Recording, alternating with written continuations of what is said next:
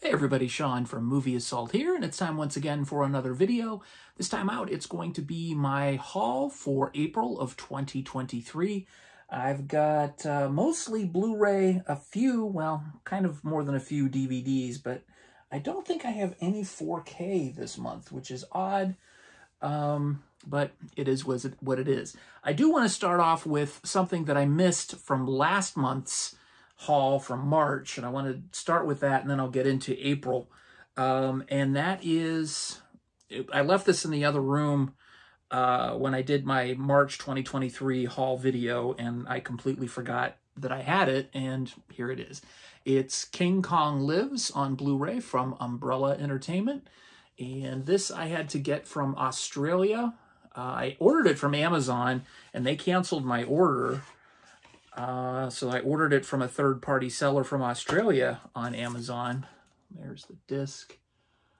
And then I thought it would have reversible artwork, but it has actually like liner notes. But there's the actual artwork, which is kind of odd, but kind of cool at the same time. This is a pretty awful movie. It's a sequel to the 1976 Dino De Laurentiis King Kong, where they give King Kong a heart transplant, and then for some reason they bring in a Queen Kong, and apparently they have a kid. I haven't seen it in quite a while, but it is dopey fun. This is listed as Region B, but it is not. I tested it. It's region free, or at least it works in Region A and B. So I'm really glad to have this in the collection, just because I love King Kong. I love all of the King Kong movies, no matter how stupid they are. This is probably the stupidest King Kong movie there is, but I love it anyway. But I'm way overdue for a rewatch. So, and it does have some special features.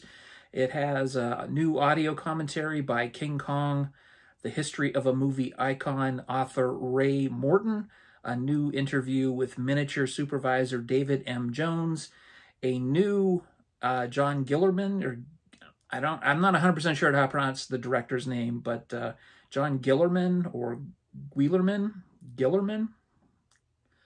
Please correct me if you know how to pronounce it. It says John Guillermin Lives, and a video essay on the director by Stephen Vagg, and the original theatrical teaser trailer and a stills gallery. So not a whole lot here. It does have a DTS HD soundtrack, 5.1, and 2.0 mix as well. So 105 minutes, King Kong Lives. So this is left over from March. Sorry I missed it. All right, let's get into April stuff. I'm going to go real quick through this first stuff because I already talked about it in my Half Price Books haul video. So I picked up 3 from Hell from Rob Zombie on clearance for $3. Picked up Leon the Professional, brand new, still sealed. This was $5.99, $6, I believe. Still has a Best Buy price tag on it. Robot Chicken Star Wars on DVD. And this was also in the clearance section. That was $2 or $3. And then I picked up Pontypool on DVD. Excellent underseen horror movie from 2009. And then, of course, the pride of that haul, which is the complete Monty Python's Flying Circus on 14 discs that I picked up for $20. All right, so if you want more detail about that, go check out my Half Price Books haul video. I'll put a link right up there. All right, let's move into the stuff that I got from other places. I got stuff from Amazon, Shout Factory, Hamilton Book, and eBay. And we'll start out with the Amazon, which is a quick hitter. It is Cocaine Bear. I saw this in the theater back in February. Had a hell of a lot of fun with this. It's super funny, probably overhyped for what it is, but it is a good time, and it's worth seeing with a group of friends. It's pretty hilarious. Then that's it for Amazon. Next is Shout Factory. I had their took advantage of their Roger Corman sale. So I picked up Demon of Paradise.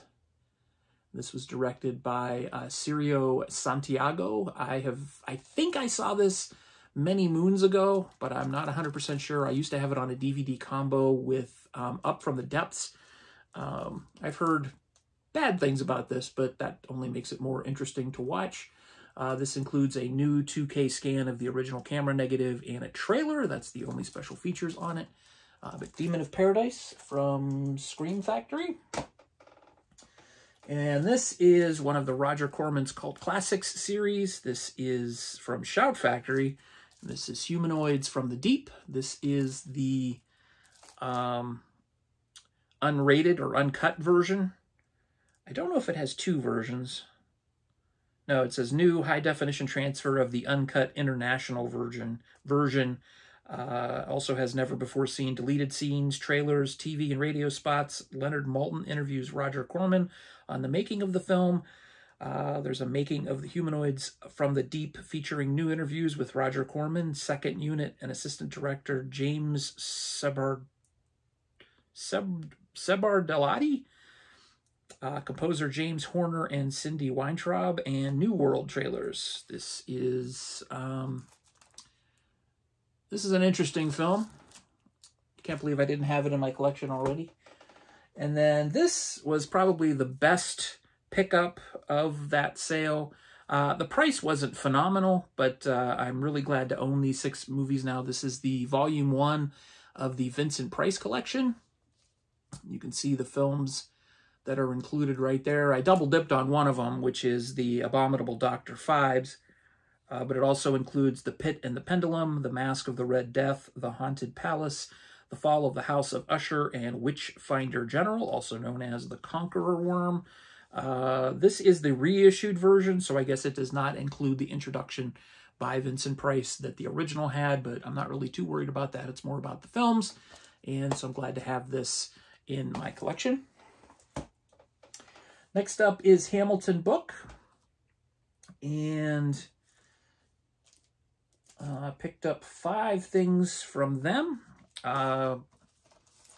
Picked this one up. This is kind of interesting. I think this is from Canada, based on the sticker. I don't believe I think I paid $4.95 for this, but it has a $10 Boxing Day sticker on, Boxing Week sticker on it, so I'm assuming it's from Canada. But this is obviously Frank Miller's Sin City. Saw this in the theater when it originally came out, and I can't believe I didn't have it in my collection. But this was directed by Robert Rodriguez and Frank Miller with a special guest director, Quentin Tarantino, and includes appearances by Bruce Willis and Jessica Alba, Benicio del Toro, Brittany Murphy, Clive Owen, Mickey Rourke, and Elijah Wood. Really enjoyed this in the theater. And I picked up the sequel as well, Sin City, A Dame to Kill For. And this one I have not seen. I don't know that much about it. This is also appears to be a Canadian version. It's got a slipcover, which is cool. And this, who is in this? This is also directed by Robert Rodriguez and Frank Miller. It does not have the cast on the slipcover, and the cast is so damn small I can't read it on here. Oh, but it says it has Mickey Rourke, Jessica Alba, Josh Brolin, Joseph Gordon-Levitt, Rosario Dawson, Bruce Willis, Ava Green, Powers Booth, Dennis Haysbert, Ray Liotta, and Jeremy Piven. I have heard that this is probably not as good as the original, but I'm still interested to see it, so I'll probably be doing a double feature of those two. This is one that I really wanted to get. I had it in my wish list for Amazon for quite some time and saw it on Hamilton Book quite a bit cheaper than I could get it on Amazon, so I picked it up. It is Man of a Thousand Faces, a very fictionalized biopic of the original Lon Chaney Sr. This was directed by Joseph Pevney. Obviously stars James Cagney, also features Dorothy Malone and Jane Greer. I've seen this movie a few times. Last time I watched it, I was a lot more aware of how fictionalized it was and how melodramatic it was made, but it's still interesting because it still tells the story of Lon Chaney, who I wrote a school paper on, I think when I was in 8th grade.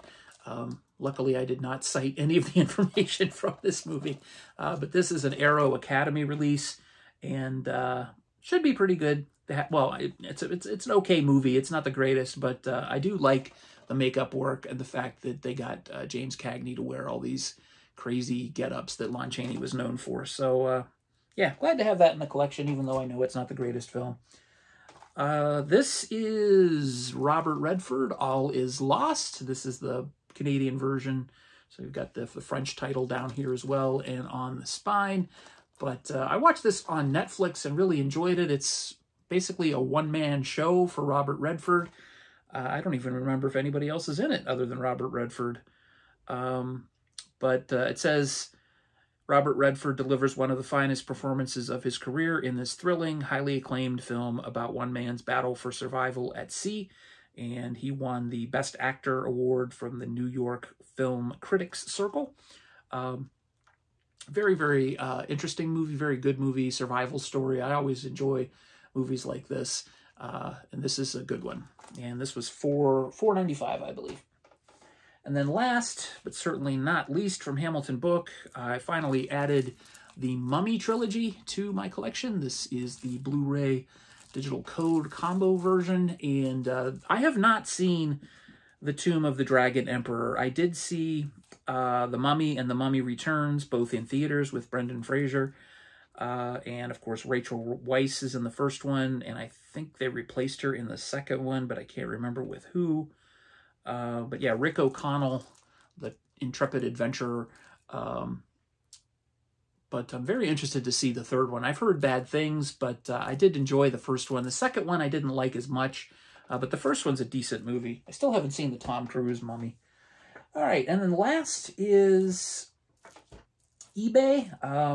Some of these I got from Blow It Outta Here, which is a great place to get stuff cheap, and then the other one, it was from a seller who had a deal I couldn't resist. I'll do the Blow It Outta Here ones from eBay first, and I picked up Nosferatu, the Vampire, from 1979, starring Klaus Kinski. I saw this probably in 1980, 1981, when it was on HBO. I don't remember anything about it, so I'm going to consider this a first-time watch. I just remember I thought Klaus Kinski's makeup was really cool, but I don't remember anything else about it. So this includes the German language version with English subtitles and the English language version. This also stars Isabelle Adjani and Bruno Ganz. Yeah, so basically this is a retelling of Dracula with the names have been changed to protect the innocent. Yeah, I also have the original Nosferatu on the way from Kino Lorber. I took advantage of their spring sale, but for some reason it hasn't shipped yet, so I didn't get it in time. I wanted to basically have both of these in the collection, but this one got here first. And I also picked up a double shot of Jim Carrey, The Mask, and Dumb and Dumber. Dumb and Dumber I had in my collection and got rid of it quite a while ago. The Mask I've never owned, and I've only seen once, so I really bought this for that. But Dumb and Dumber is a good movie. This is not Dumb and Dumber, the sequel. But yeah, 2 Jim Carrey films, and of course we can't forget Jeff Daniels in Dumb and Dumber. This is the unrated version of Dumb and Dumber. And it is the rated version of The Mask, which was PG, which was surprising. And then the last thing I got from Blow It Outta Here is the newly remastered version of Anvil, the story of Anvil, which I don't believe was available on Blu-ray on the first release. It may have been, but I did not have it. I did get the DVD, but this is the new Blu-ray, newly remastered in 2022 with enhanced color and remixed in 5.1 surround audio. This is from MVD Visual, the MVD Marquee collection. This was a little more expensive than anything else I picked up this month other than maybe the Monty Python set, but I really love this movie. If you like music documentaries and you like kind of inspiring stories, this is a hoot. Anvil admittedly is not the greatest band in the world, but they've got heart. You definitely can't take that away from them. I did manage to see them in concert after this film was released originally in 2008, and they were really good. I mean, for the type of music they play, which is pretty bare bones heavy metal, I don't know. I really, really enjoyed this movie. All right, and then last, I picked both of these up from one seller. I did not have this in the collection. This is a blind buy, one of the few blind buys of this haul. But I picked up Little Monsters with Fred Savage and Howie Mandel. And this is part of the Vestron Collector Series. And this is brand new with the slip. I know this came out quite a while ago, but I picked it up just this month. So I'm interested to take a look at this one. And then my resistance was futile. I picked this up, the Rob Zombie Monsters movie. If you realize in my Q&A, if you remember in my Q&A video, I said that I would probably never consider this a real Monsters movie, but my curiosity got the best of me, and I just want to watch this. If I don't like it, I'll probably get rid of it. It won't make the collection, but I'm interested. It was a deal I couldn't pass up. So I got both of these movies for 20 bucks, which may not sound like a fantastic deal, but separately these were going for probably about 25, 26. So I don't know. It was worth it to me. So there you go. That's what I picked up in the month of April 2023, and one left over from last month that I probably talked a little bit too long about. As always, this is where I thank you for making it this far into the video, and I really appreciate your attention span lasting 17 minutes. And as always, this is the kind of stuff I do here on the channel. If you like it, please hit the subscribe button, hit the thumbs up button, and hit that notification bell so you don't miss my next video. As always, thanks for watching, thanks for subscribing, and take it easy. See ya.